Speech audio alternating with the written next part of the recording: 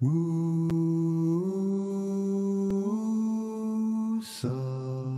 wake up South Africa. You've been sleeping far too long. Wake up South Africa.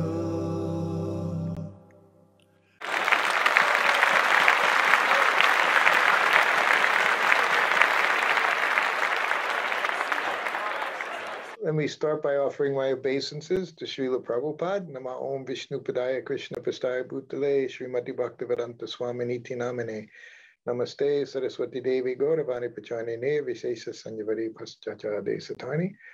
Panchakalpatirubhischa Kripa Sindhubhya Eva Cha Patitanam Pavanebhyo Vaishnavebhyo Namo Namaha. You know, many years ago, we were in Hawaii. You know Hawaii, tropical country, just like Juhu, Bombay. And Prabhupada was walking on the beach one morning. And with him, of course, we had sannyasis. One of his sannyasis, he's very known all over the world now. He has his kind of own branch of Krishna consciousness, from Srila Prabhupada. I forget what the name of it is called, but Siddha Swarup Ananda. So he was in his room one day, and there had been some complaints about him. He was Siddha Swarup. He was one of the very first, what do we say? He went rogue back in the ISKCON days. So he formed the very first faction from ISKCON. And he didn't like a lot of the things, he thought our preaching tactics were too heavy, our book distribution tactics were too heavy, too severe. So there was always this rift going on. That's one of the things, even now to this day, we think, people will say, I wish Prabhupada was here. If he was here, he could do this, and he could straighten out this, and he could do this. These things were going on when Prabhupada was here.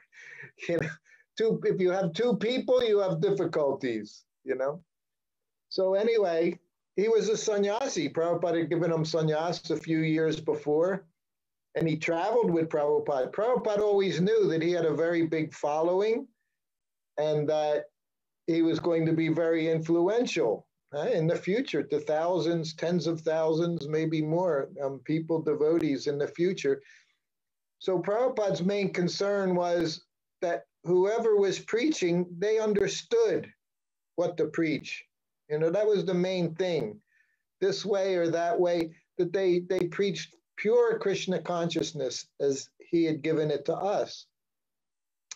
But anyway, these things were going on. So one day, I was Prabhupada's servant at the time, and it was another feature about Srila Prabhupada that was so wonderful.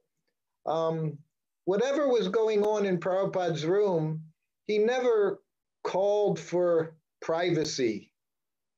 In fact, there were times when the devotee would come in and wanted to speak to Prabhupada, more or less quietly, privately.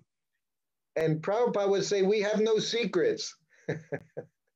Who can say that? Who can say, we all have our secrets, huh? Unless one is pure devotee of Krishna, we have some secrets, And maybe some of us don't have secrets. But in general, material life means we have secrets. We have things we hide, we keep behind closed doors. And what was so wonderful with Prabhupada is he didn't have secrets. And that's something, I saw the title of this class was My Prabhupada. And I was thinking about that too. Of course, he is my Prabhupada, but he's also your Prabhupada. We can all make Prabhupada ours, just like we can make Krishna ours. I've been listening. Someone just gave me this wonderful thing. Oh, I don't have it here. This wonderful little device with a nice speaker on it. And it has in a little, whatever your card in there, it has all of Prabhupada's audio classes on it. So I've been listening to Prabhupada speaking. very wonderful to hear him speak. Reading his books is very nice, but hearing him speak, it's even more powerful. And then, of course, if you see him and hear him, that's even more potent. But anyway, Prabhupada was saying, Krishna is our friend. Krishna is in the heart. And he said, Krishna is our only friend. Of course, one who gives you Krishna, he's also our friend. So Prabhupada's like that. He's not just my Prabhupada, just like Krishna's not just my Krishna, he's everyone's. He's our true friend. He sits in the heart and waits for us. No matter what we do, he's always right there waiting for us to turn to him. So Prabhupada's the same. He very much, I do feel he's my Prabhupada because my experience with him, I see his compassion. I was witness, as you said, I was with Prabhupada 2.5 years personally, which was a very long time to be with Prabhupada. And I'm sure I made many, many offenses. And despite that, Prabhupada was always not just my spiritual master, he was a friend. Prabhupada took care of me. Prabhupada nourished me, encouraged me, tolerated me. This is real friend. So anyway, in this room, Prabhupada would say, we have no secrets. We're devotees of Krishna. We have no secrets. So whatever discussion was going on, sometimes I would find myself in that room sitting with Prabhupada. You know the saying, some people say that like the fly on the wall. You're just sitting there, invisible, but you're seeing, you're hearing. So I had that opportunity. And Prabhupada would never say, you have to leave now. This is private. Sometimes the devotee speaking with Prabhupada may be like that. In fact, that happened to me a few times where they, no, shut the door on me. But that was never Prabhupada's mood. But anyway, in that room that day, this person, Siddha Swarup, his full name, he was initiated Siddha Swarup. Then Prabhupada gave him sannyas right away, Siddha Swarup Ananda Goswami. Now he goes by the name of Paramahamsa Siddha Swarup, something or other. Anyway, he has a big following all over the world. And of course, he presents Prabhupada's books. They have their own way of doing kirtan, very Western style kirtan and all. He's been very successful. He was the very first ISKCON, what do we call it? Krishna West. Some years ago, you may have experienced on social media, online and all, or Hridayananda Maharaj, he wanted to start this Krishna West. It's not just for Indians. It's not just Hindu thing. Prabhupada did the same thing when he went to Africa, right? He said it's for local people, not just these Indians, not just the Hindus. That's fine, they're there. But Prabhupada wanted to speak to the local people. And when he went to Africa, of course, he said, where are they? Because the temple room was filled with Hindus, Indians. And Prabhupada said, you have to bring in the local people, the African people. So Prabhupada traveled around the world specifically to see that the people, the indigenous people in the different countries, they had the opportunity to take the Krishna consciousness. So in this meeting, there had been different things said. Prabhupada was also very interesting how he would speak. We know one of the things we hear is, and it can be used against us, especially those we call the, you have the management and then you have the followers like us, the common people. So we're told not to criticize. We can be chastised by those in charge, temple presidents, GBCs, but we say criticizing that's offensive. Vaishnava aparad. But Prabhupada had a very unique way of saying, he would never say, you've done this, you have done this. he would always preface this with, they say, or someone has said that you have done like this. In that way, he would take a very passive way of initiating that conversation. So he didn't chastise directly.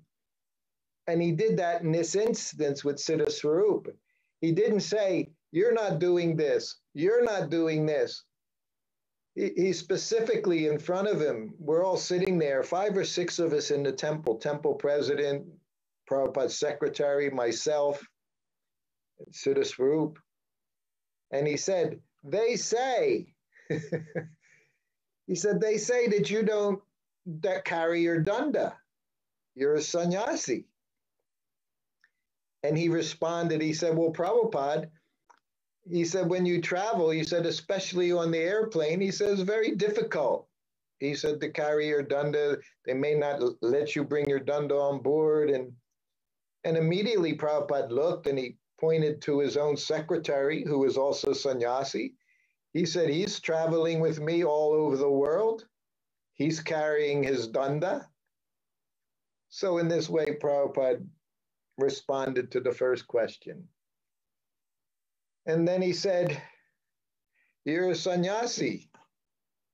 Sannyasi brahmachari, very, very important positions. They represent the society in so many ways, particularly how they look. Immediately you see a brahmachari, you see sannyasis, you'll see certain way they dress.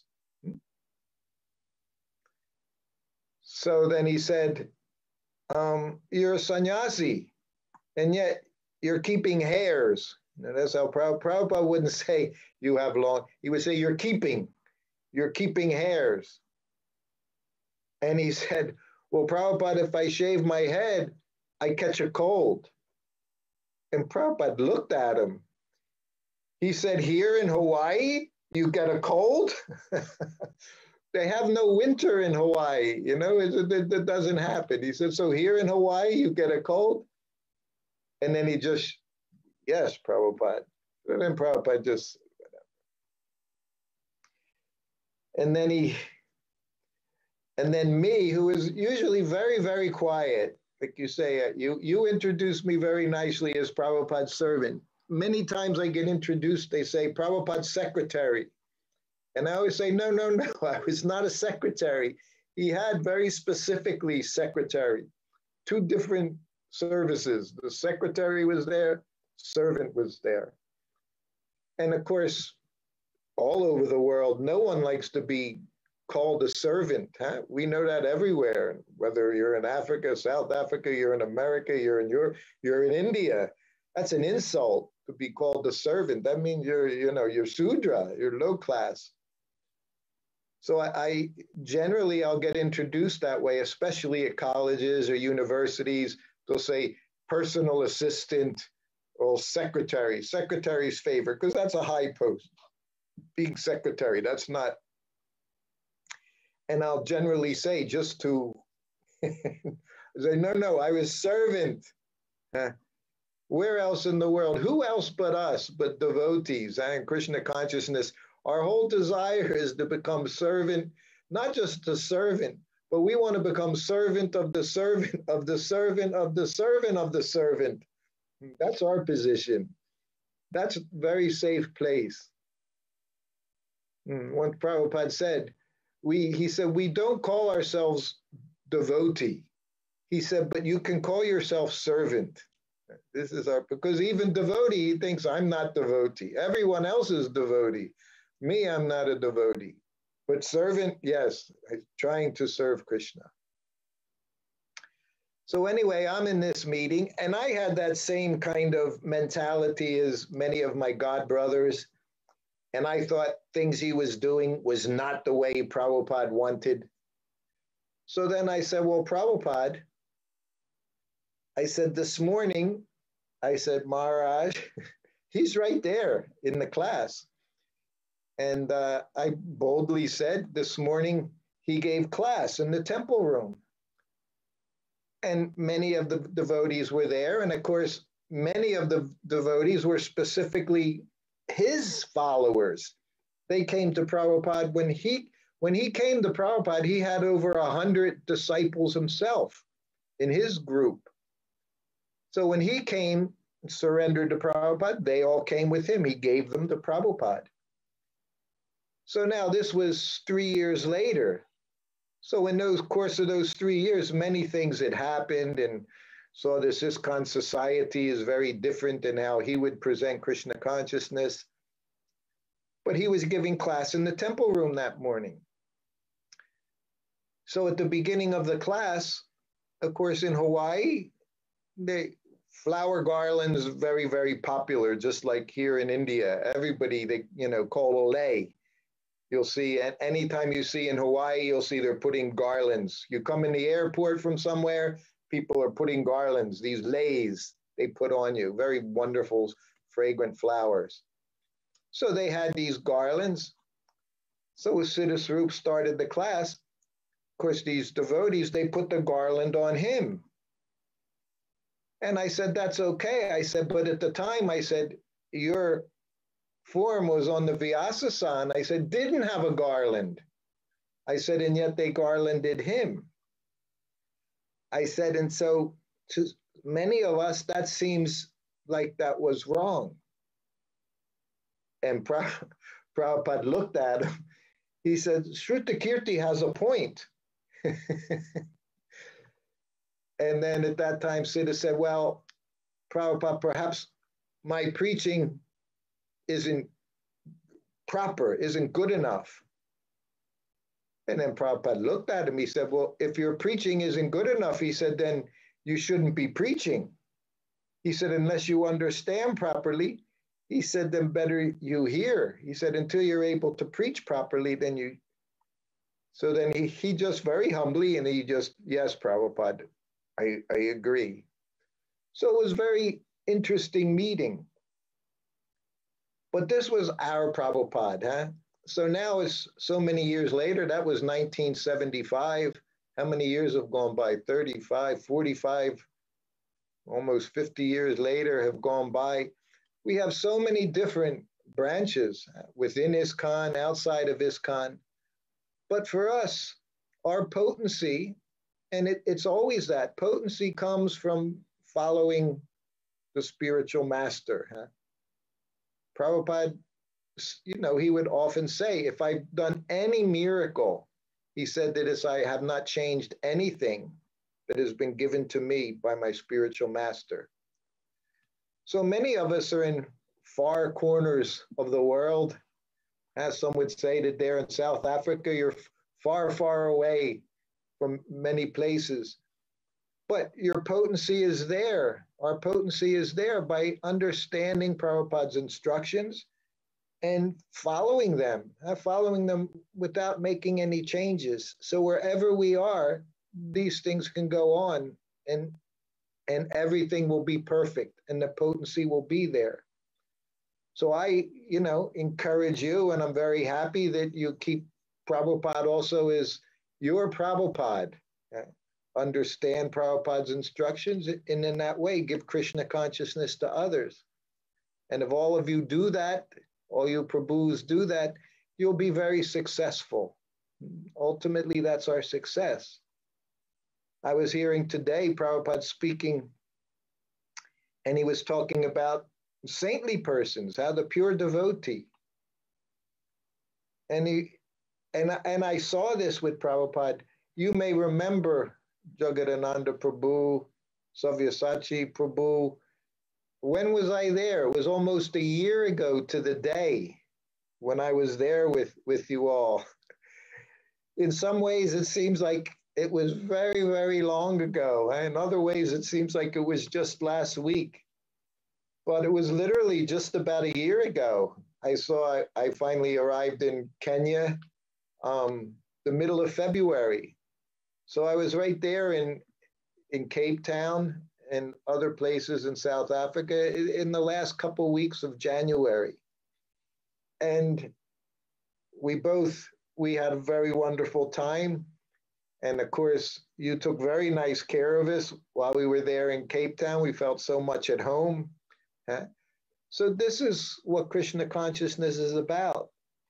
And I had been, as I said when I was there, I was so eager to travel to that part of the world because I had never been there before. And it was shortly after I left Prabhupada as his personal servant. I was with him until June of 1975. So one of the trips he made to Africa and South Africa was later, and Mauritius was towards the end of 1975. And I always regretted that I didn't get to go. And I was always eager to go. So some by Krishna's arrangement and the different devotees there, they arranged that trip last year. And I got to see just what Prabhupada did. And that Prabhupada was saying in this class, he said, the pure devotee, he said he travels specifically. One of the reasons he travels is to purify wherever he goes. And this is what Prabhupada did.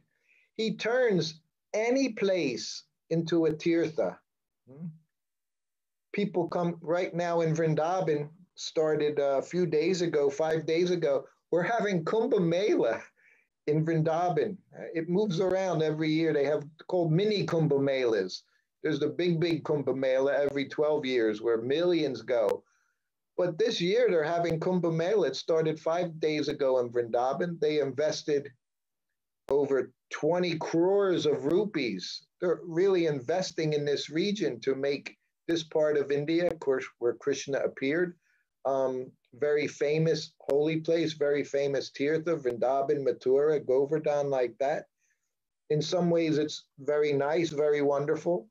In other ways, for some of us, it's also very difficult because what was a very sweet Vrindavan atmosphere, village, is turning into a city.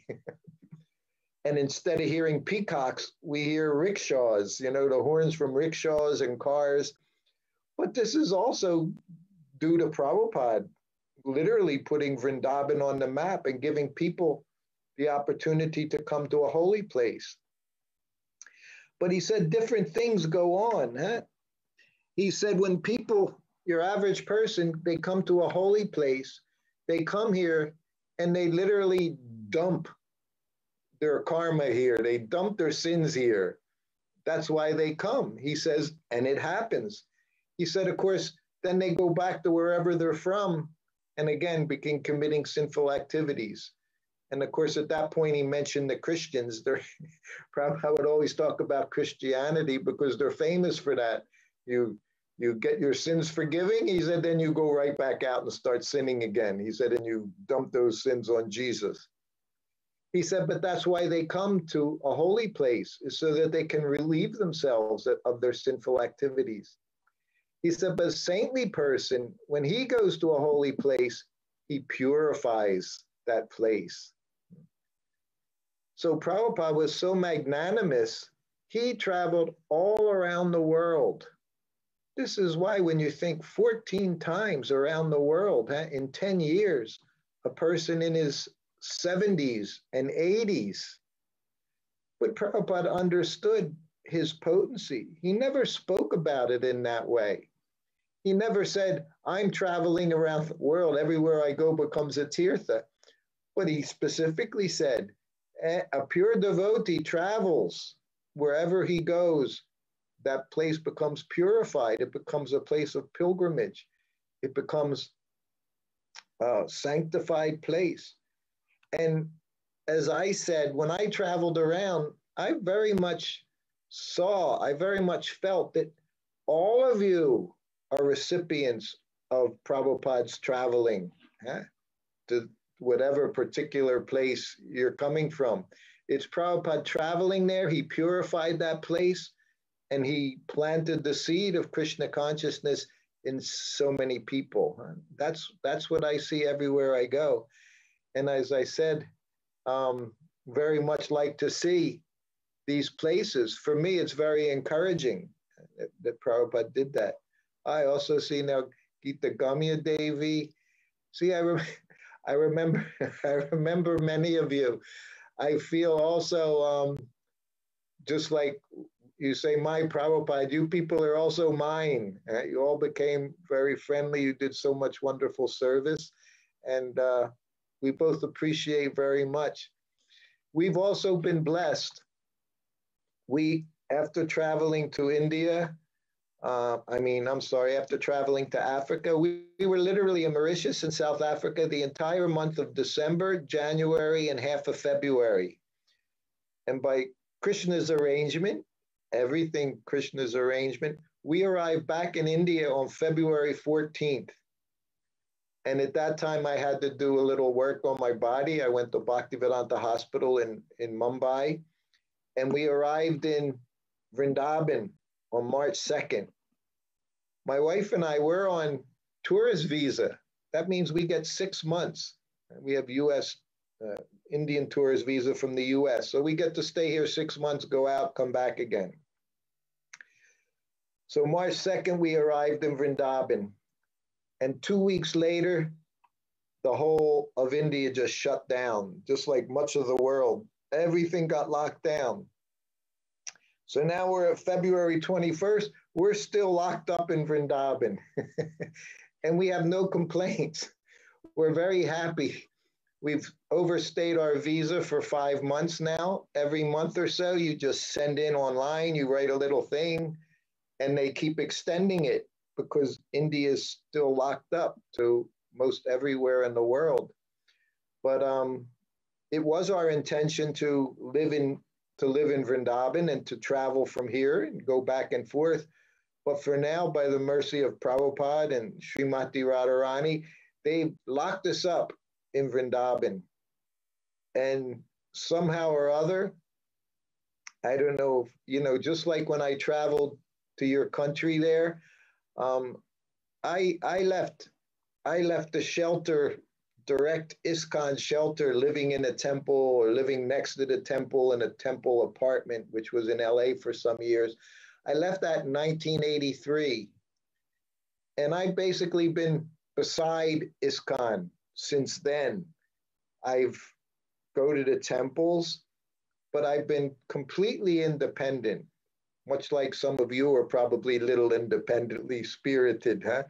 I've been just doing my service. I printed my book and would make my own travel arrangements, just like going to Africa, South Africa. It had nothing to do with I was part of some temple arranging it. It was just me wanting to go there. And fortunately, by Prabhupada's mercy, Krishna's mercy, I've been able to do this for a many long time. But since being here in Vrindavan, very special place. This Vrindavan, Prabhupada says this Vrindavan atmosphere. He talked about it. And somehow or other, I find myself very involved. And it's just happened over the last year, but specifically the last few months, that I've actually become part of a temple. And that's very much due to the fact that I appreciate the temple president here very much, Panchagoda Prabhu, who's a good friend. He's been temple president here now for 11 years. And I've seen over those years how so many improvements have been made. And I see his style of management very much like Prabhupada's style of management. And that for me is very important.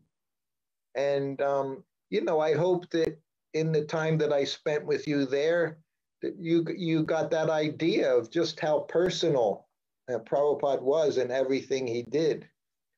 And that's why I say this whole idea of my Prabhupada, you got to understand everything in Krishna consciousness. It's all personal.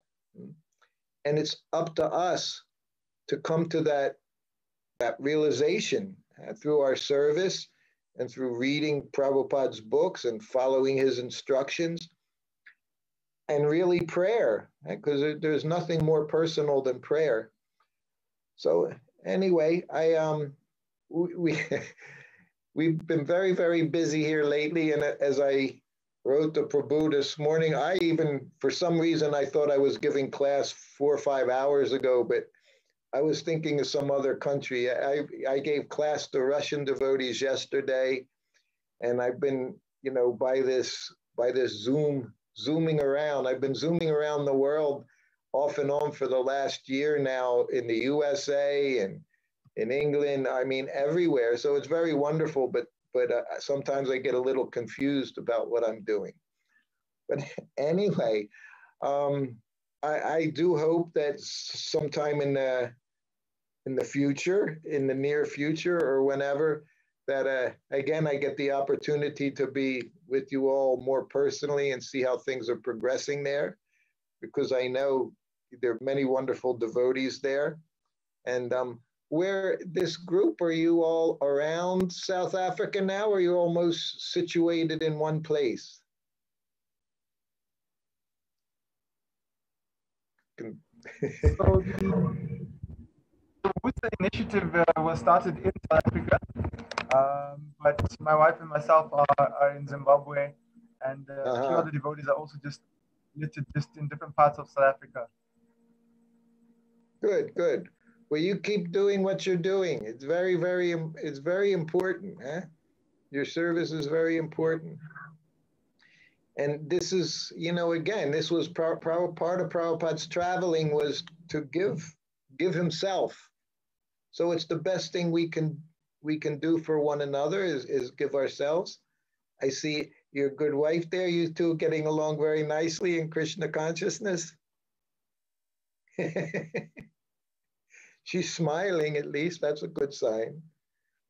My wife also, she's working in the Pujari department here at Krishna Balaram Mandir, which is an amazing thing because pretty much this is Vrindavan. Vrindavan is, even Prabhupada said in Vrindavan, he said it wasn't possible women could be on the altar. He said because they wouldn't accept us in that way. Vrindavan has its own way of doing things, just like wherever you go in the world, certain cultures are there.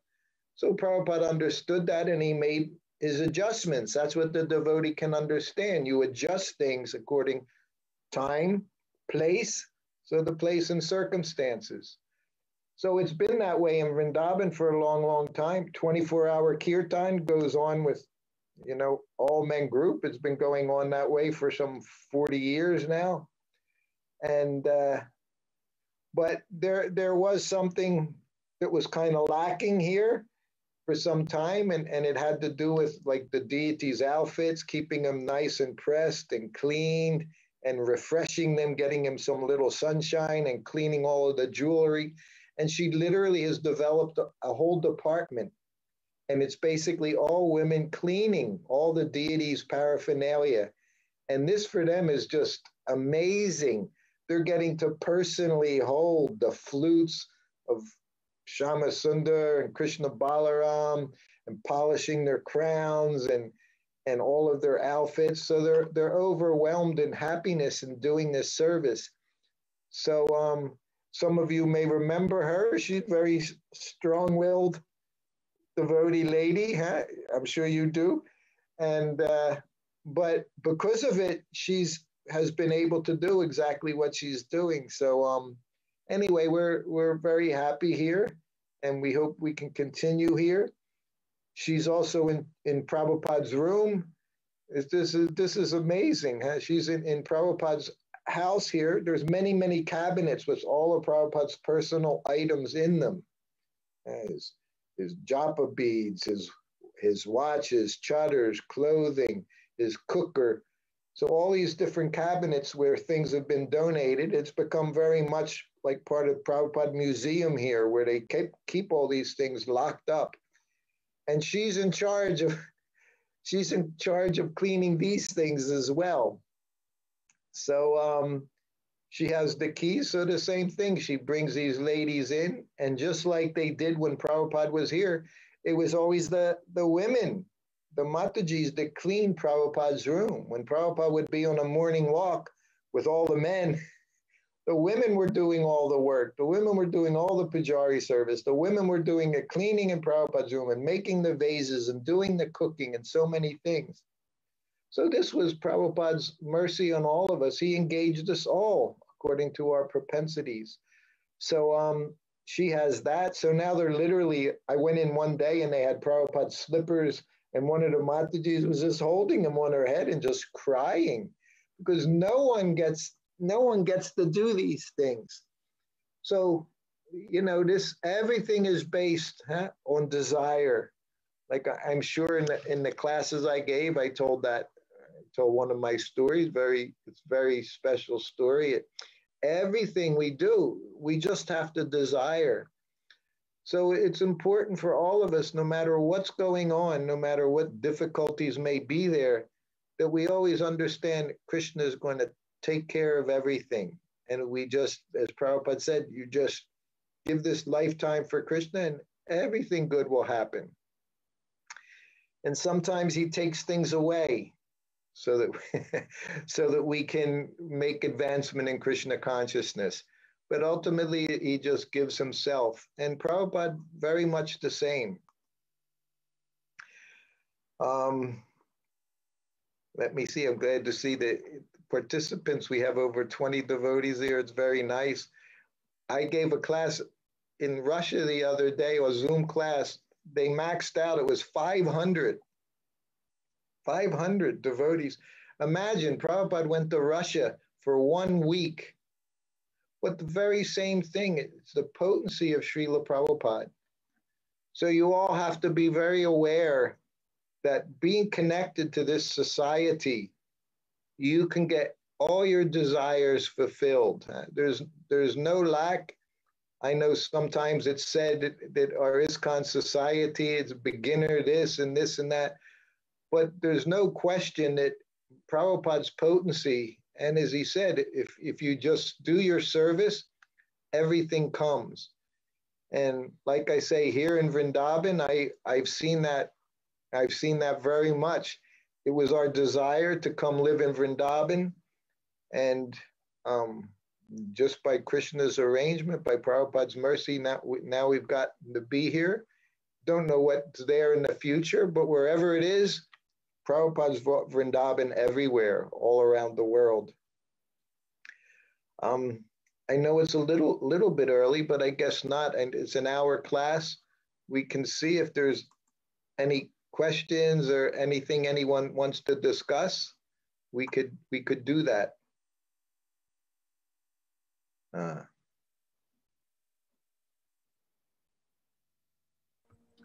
Krishna, Prabhu. Thank you.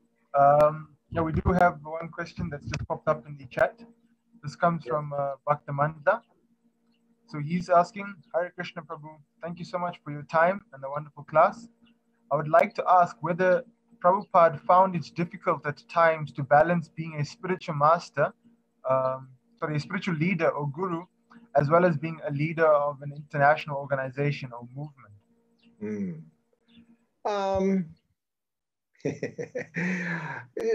I mean, of course, just being in this material world, sometimes difficulties are there. Prabhupada said, even when Krishna comes here, demons are attacking him. And on the surface, it might appear like some difficulties are there. But in a sense, the pure devotee, he welcomes, we know the prayers of Queen Kunti. Devotee welcomes the opportunity or even the most adverse conditions because it helps us remember Krishna. I'll tell you a funny story. While I was a brahmachari, I was with Prabhupada.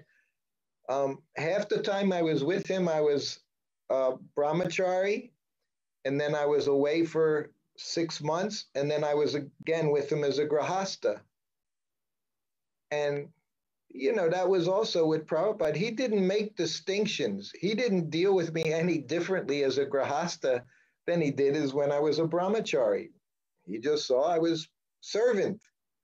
And he would he took care of me in the very same way. He didn't see any of these bodily designations, whether it be the ashram you're in, the color you are, the age you are. Everything was based on what we could do, what our nature was, and he engaged us in service.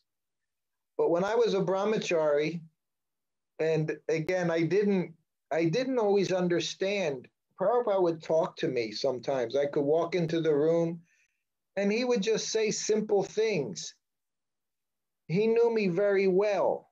Prabhupada didn't preach to me. He would he made it sound like he was just speaking very generally. He preached, but he didn't make it sound like he was preaching to me, because he understood, as I said, my very independent nature that I had. So when I was a brahmachari, every day at lunchtime, I prepared his lunch, and then I would bring it in and put it down on the table, little table, which was on the floor. They call it choki in Hindi.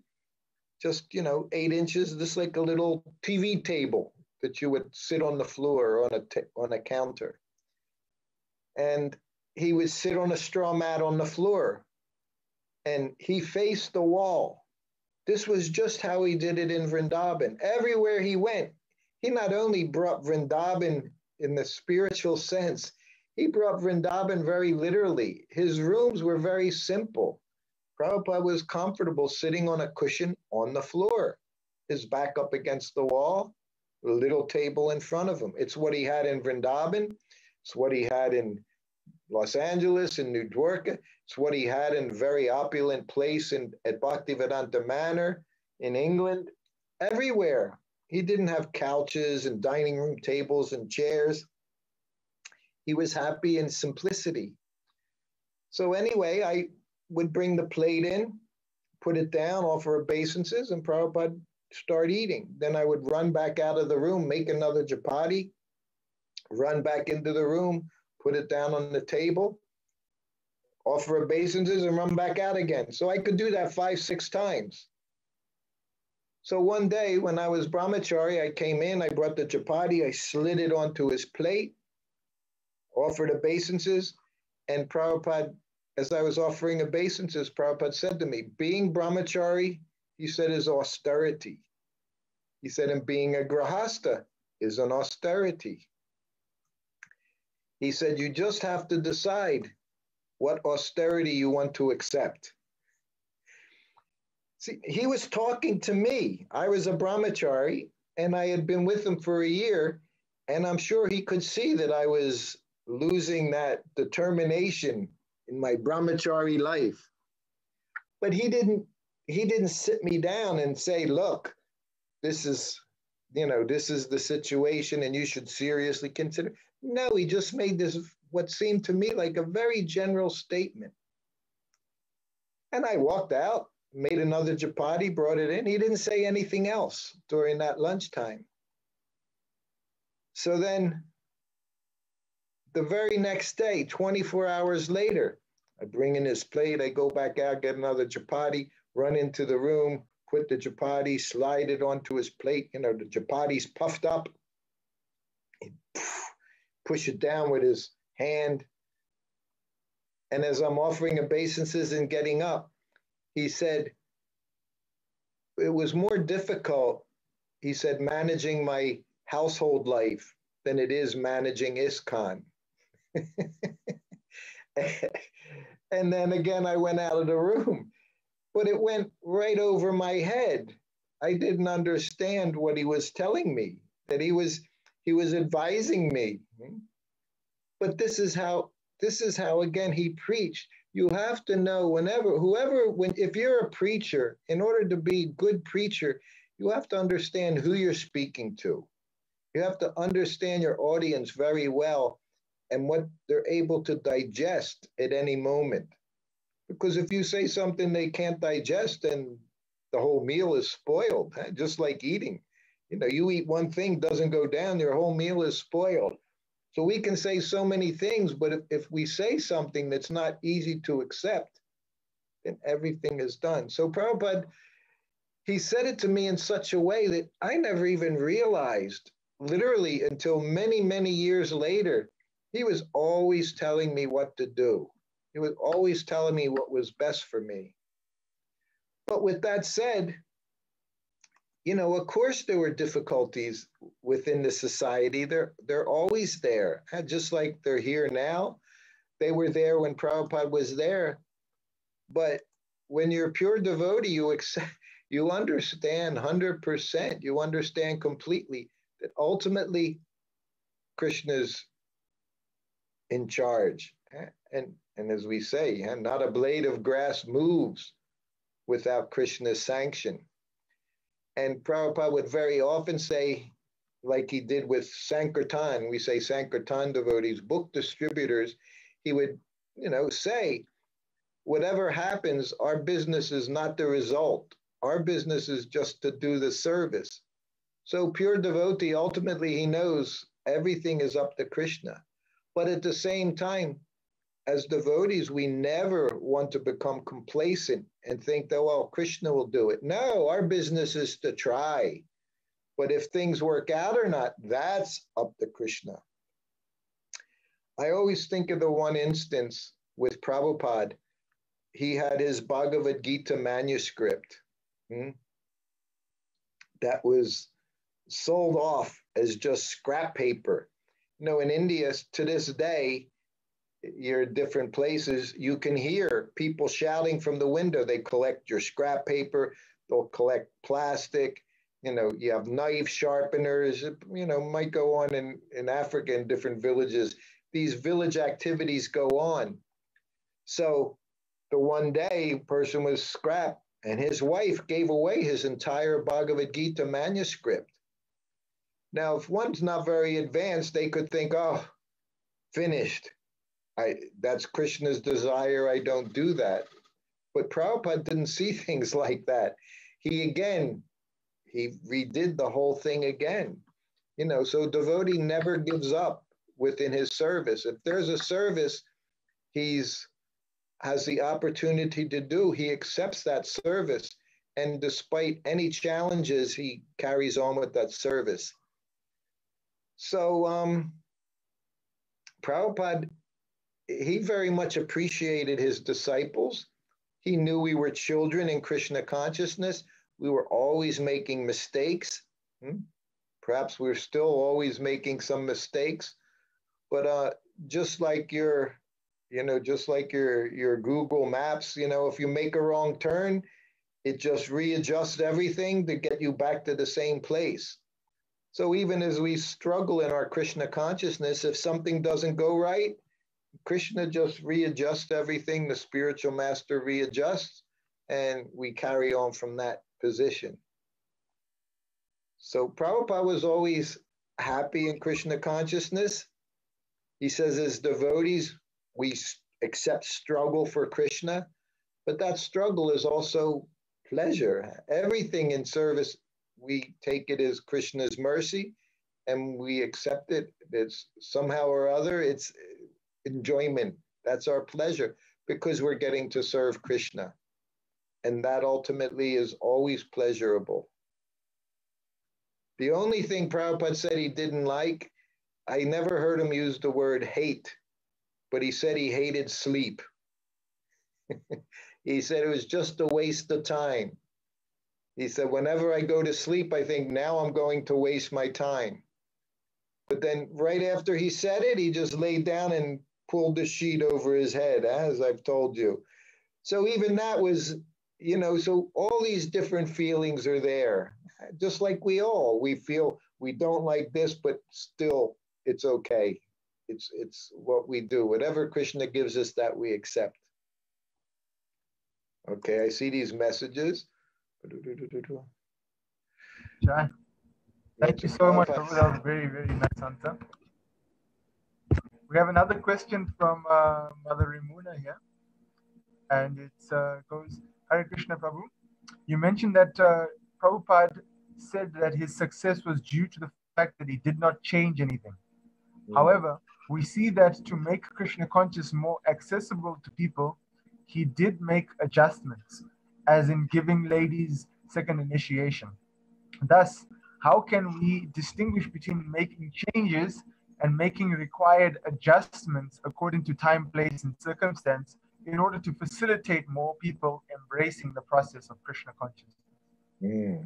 Yes, good question.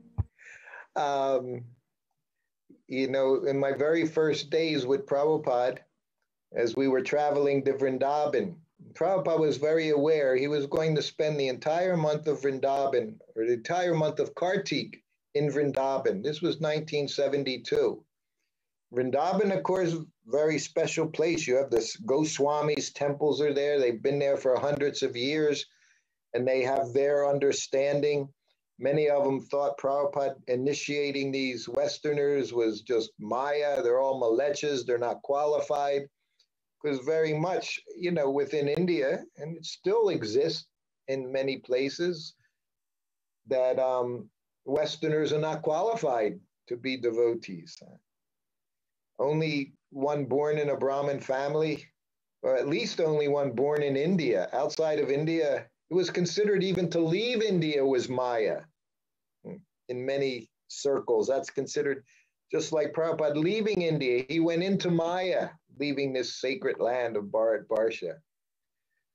So as he was working his way to India, I'm sure he was thinking about what he was doing. Imagine he went to Vrindavan, 1972 Kartik, and he had a jagya right there at the samadhi of Rupa Goswami.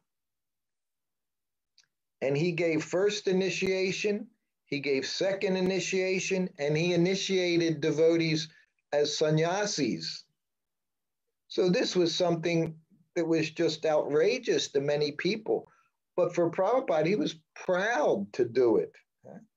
And I'm not sure, maybe some of those ladies were some of the initiates were also women at that time. I don't remember.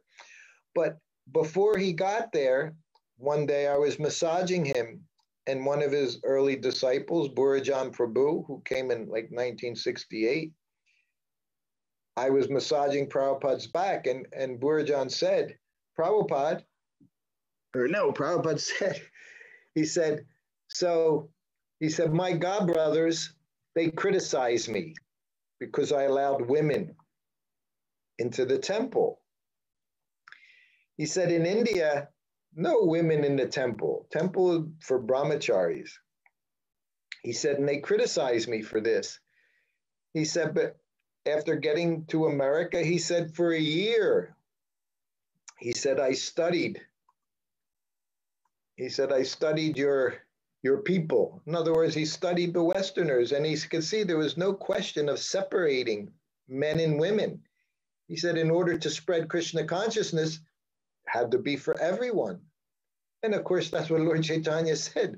Every town and village, it was for everyone. He said, but they criticize me. He said, but if you go to Mayapur, he said, big festival days, he said, the only time anyone comes, he said, who is in the temple? He said, it's nothing but women. He said, widows in white. It's women coming to the temple. He said, and yet they criticize me. He said, but because I made that adjustment, we were successful. It means he was successful. Prabhupada never took credit personally, also pure devotee, the way he would speak. He said, but because I made that adjustment, we've been successful. I was massaging him, I'm behind him. I've only been with him literally for a week.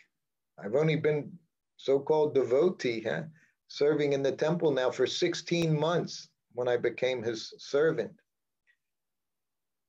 And I said, Prabhupada, what's the difference between changing a principle and making an adjustment?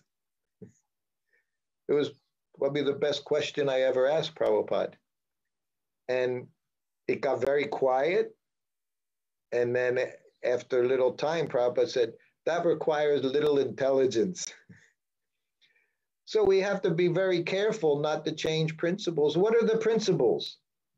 Prabhupada, just like right now in the 10th canto, we're reading about the birth of Krishna,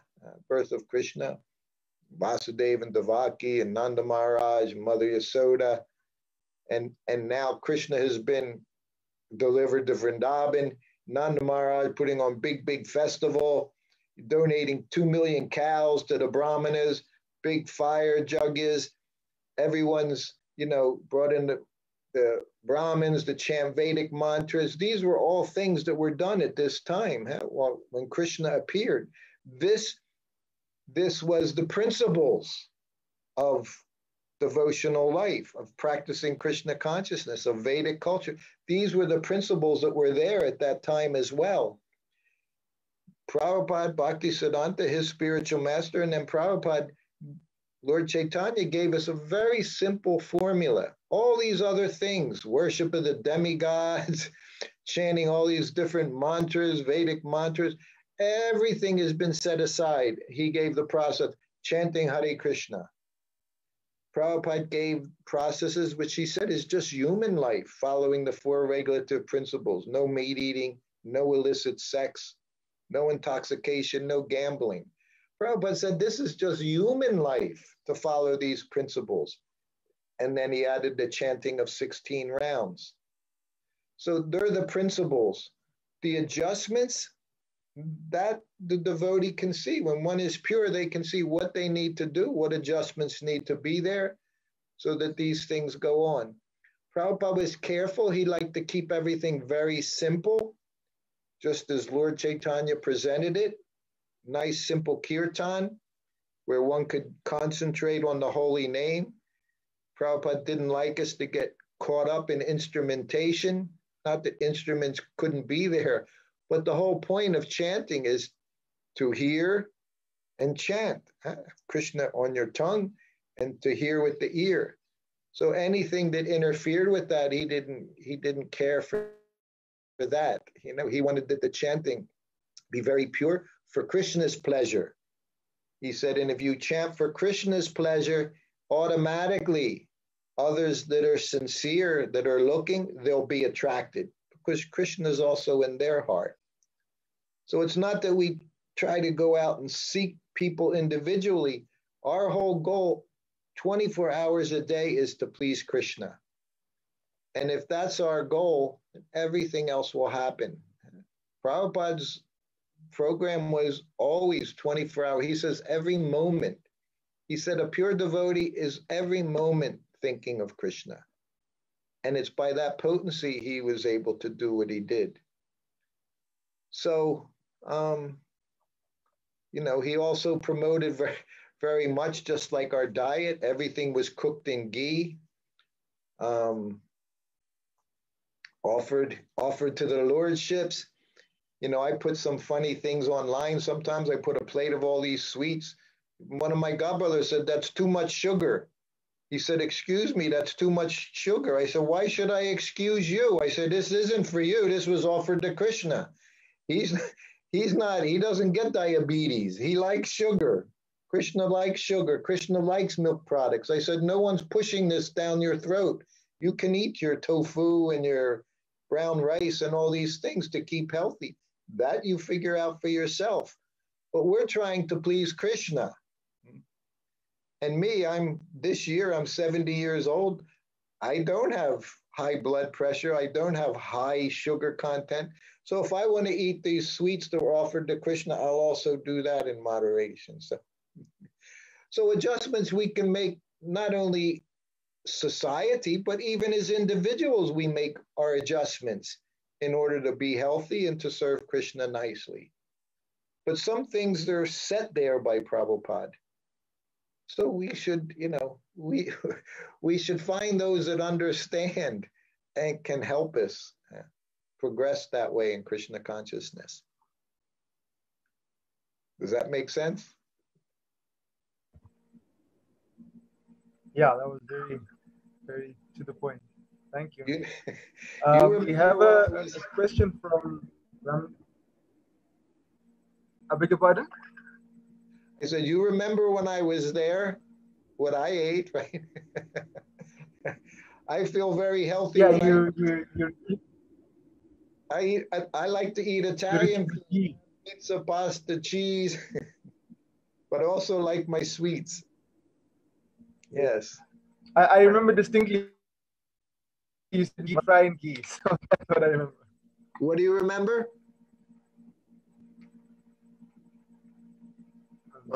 Lost you there. Okay, now I'm back. Sorry. We have a question from Raminka Das. I didn't quite understand his question on the chat. So, Prabhu, would you like to clarify your question here?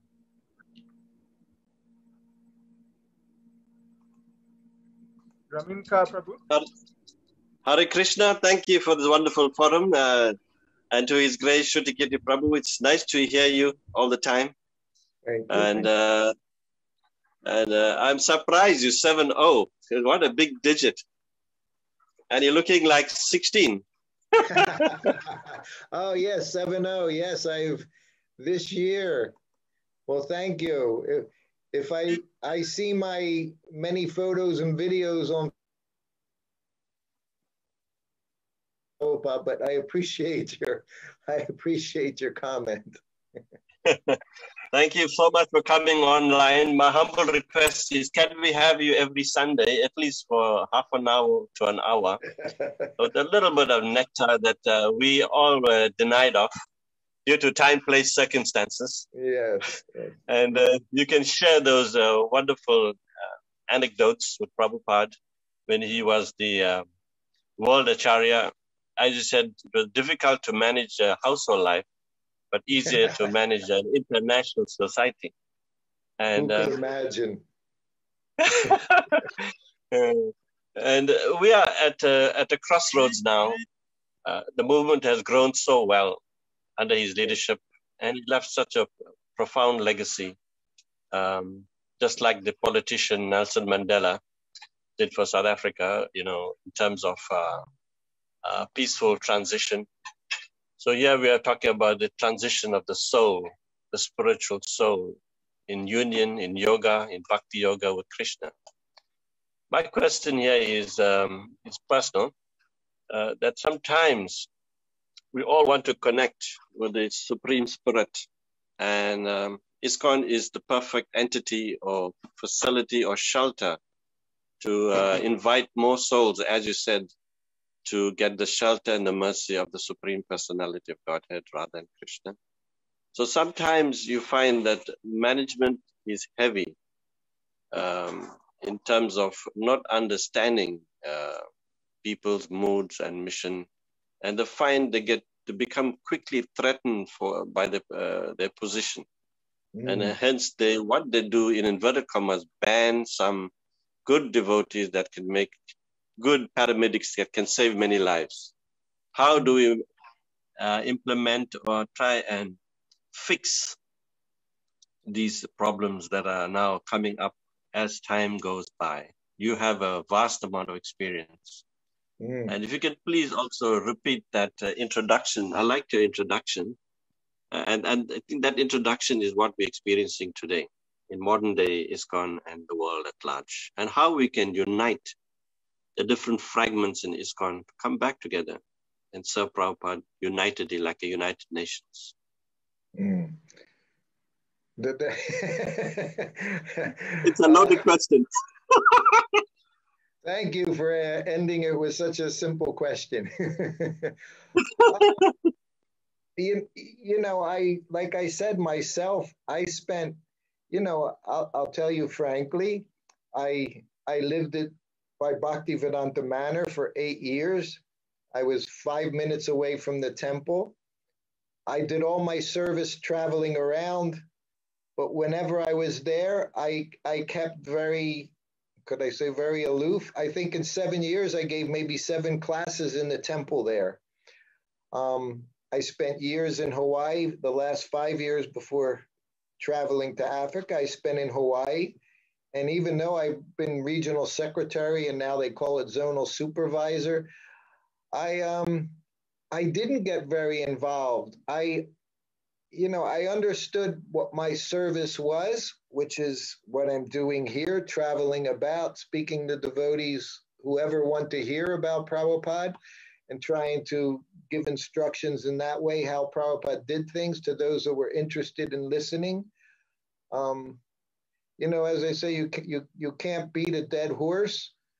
Sometimes you just have to find a different ranch. You just find a place where your association, where your knowledge, where your whatever your service is appreciated. Here in Vrindavan, I see that with the temple president, at least it is appreciated. He appreciates my advice. They have over 30 departments here in Vrindavan, and hundreds of devotees that are involved in service at the temple. And, now I find myself, I'm part of child protection. I'm on the Vaishnava care. I'm on the human resources, community services. So he welcomes my services. So because he welcomes it, I find myself involved in doing different things. So I guess, but at the same time, it didn't, when I was in England, the fact that everything went on with around me and no one was really interested, nor was I interested in being involved closer because, frankly, I would have become discouraged. Because if I see things going in a certain way and I don't think that way is what Prabhupada wanted, and I have a disease in me, I have this infection in me, being with Prabhupada for a long time. So I see things in very certain way. And it was how he did things. And I protected myself by not putting myself in a situation where I would myself become discouraged, And at the same time, I would always find that spot where I could do the service that was encouraging for me. And to this day, it's the same thing. Everything is personal. And I find myself dealing with devotees very personally, and even being, not stuck here, being locked up here in Vrindavan. I'm doing classes as people approach me and ask. I give classes all around the world. How much success that is, whether I'm speaking to 2 or 200, I don't know. But for me, it's good because I also get to remember Prabhupada. I get to feel Prabhupada's presence, be close with Srila Prabhupada, and just try to do something. So whatever's going on personally in our lives, you just have to find that situation where you can always be serving and doing the best you can in Krishna's service. And as one devotee told me, a god sister who was born and raised in Hawaii, she said, when you live by the ocean, and especially if you're a surfer, you learn to ride the waves. And if there isn't a wave there, no matter what you do, you're not going to get anywhere. So you have to know, or as one famous song back in the day, also Western song, you got to know when to fold your hand. When you play poker, you got to know when to fold. You got to know when to hold them. So you're not a youngster. You've been around a long time. So we have to know where we can be effective and what we can do to be effective wherever we are. Whether you're there where you are, where I am, you're not going to help yourself or anybody else by just being a thorn in the side and saying, well, no, it should be like this. And we should be doing, if people are listening, great. But if they're not, then, you can't ride that wave. And, I see that very much. I see that more and more. Krishna is in control. Not everything is perfect anywhere, not even here, in ISKCON Vrindavan. There's so many things that I also see that I would think it shouldn't be like that, it should be like this. But for one reason or another, sometimes you can't do anything. So you find where you can be effective, where you are, and do that for Krishna, do that for Prabhupada, do that for Prabhupada's society. And outside of that, I don't, know particulars. Sometimes people ask, what should I do? And I'll say, look, I don't know you. I don't know where you live. I don't know what your situation is. I say, you can't ask me those questions. I can only speak on philosophical level, And Prabhupada would always say, chant your rounds, follow the principles, read my books, and you carry on from there.